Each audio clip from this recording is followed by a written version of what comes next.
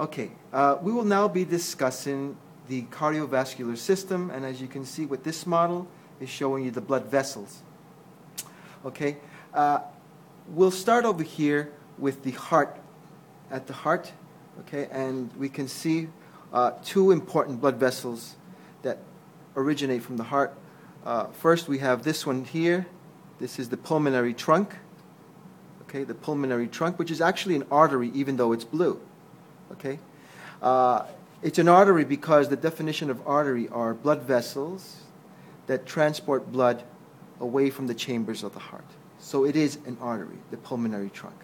Then the pulmonary trunk then bifurcates or splits to the right side this way, over here, bringing a pulmonary artery to the right lung, and then this way, bring in a pulmonary artery to the left lung. So this is the left pulmonary artery, this is the right pulmonary artery, and then this one again was the pulmonary trunk. Now, the other major artery of the heart here, that originates from the heart, is this large vessel here. One of the largest vessels, blood vessels of the heart. This is the aorta, okay? The aorta. Now, the aorta is going to actually be much longer than this. It'll come down through the body and give off many branches. All of the branches, all of the artery branches originate from the aorta. The aorta has different segments. This first segment here, this is the ascending aorta. Then over here, you have the arch of the aorta. And then the rest of it that comes down this way, down into the different body cavities, this is the descending aorta.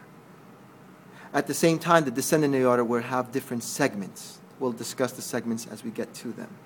Okay? So this is the aorta here. Now, the aorta here at the arch region, at the aortic arch, will give origin to three important blood vessels. One right here, this artery right here, this one just right here, going towards the right side of the body. This one is the brachiocephalic trunk. Okay, the brachiocephalic trunk. The brachiocephalic trunk will bifurcate or split into the right subclavian artery and the right common carotid artery right here. Okay, so right here, brachiocephalic trunk, right subclavian artery, right common carotid artery. Now, what about for the left side of the body? For the left side of the body, those two arteries actually originate separately. And here you have this one here, originated independently from the aortic arch. This one is called the left common carotid artery.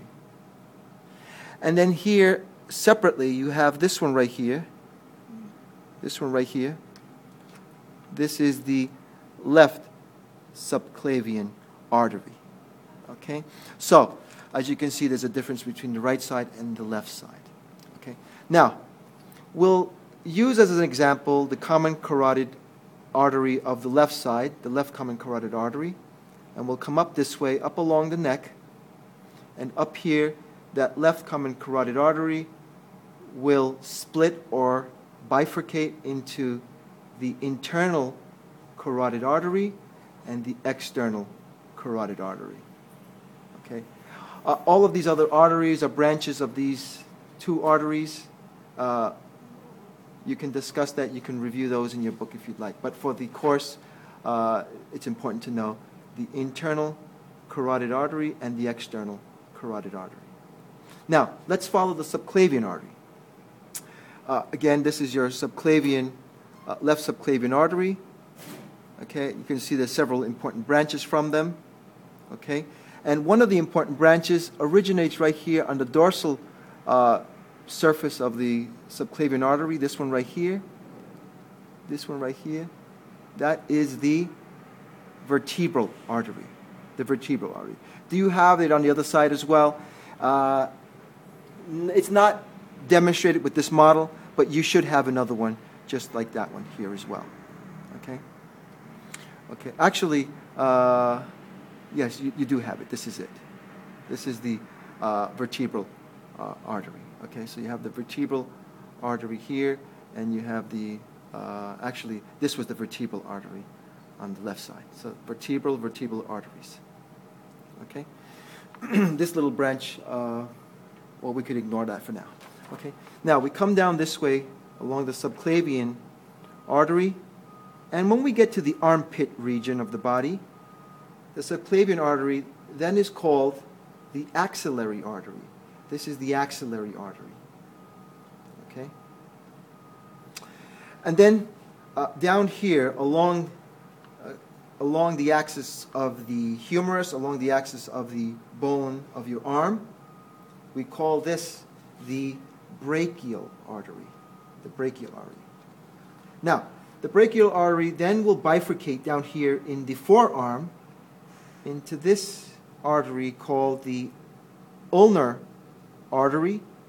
And on this side, on the lateral side, we call it the radial artery. The radial artery. Now, both of these two arteries down here in the palm of your hands form an arch. It's called the palmar arch. The palmar arch. Okay. Okay, so that covers the superior part of the body. Now, we have a few more important branches here. We have this long one here. It actually originates here from the inferior surface of the subclavian, and it comes down this way, down along behind the rib cage, like this. It's called the internal thoracic artery, also known as the mammary artery. All of this is the internal thoracic artery or the mammary artery. Now, from this artery, you can see these important branches right here.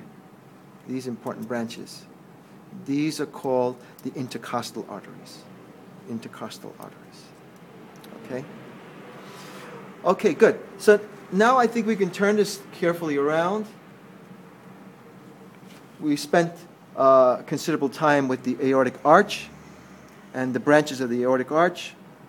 And now the aorta then descends down the body cavities this way.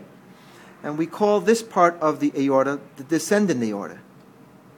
Now it is sectioned into two parts. If I follow an imaginary line above my diaphragm muscle will be located at my stick level. Above my stick level, okay, we will call this portion the thoracic aorta. Okay? The thoracic aorta. And the thoracic aorta. And then below my imaginary line, which I'm using with this stick here, we'd call it the abdominal aorta. So it's really two different parts of the descending aorta. The thoracic aorta and the abdominal aorta. Okay, good. Very well. Let's now turn it back around this way. And now let's work with the portions in the abdominal region. So we spent some time now with the upper portion of the aorta and the branches of the aorta. Now we'll work down here with the lower portions of the aorta. Okay. Now, one of these important branches is a very tiny little artery right here. This one right here that I'm poking at. This was called the inferior phrenic artery. Inferior phrenic will be supplying the inferior surface of the diaphragm muscle. Inferior phrenic. It's a little tiny one here, so you have to get in there to see it. Okay. Now, a much more important branch than that is this one right here.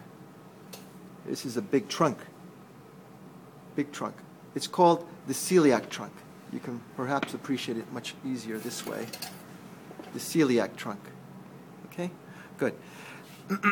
Now, the celiac trunk will actually give rise to three important arteries. First, we have this one right here, this thin one right here. It loops around this way. The artery, again, this artery right here. That one is called the gastric artery. Then we have this much larger one here, thicker, larger, and longer, coming right to this organ, the spleen. So this one is the splenic artery. And then more to the, going to the other side, we have this one right here. This is the common hepatic artery, the common hepatic artery.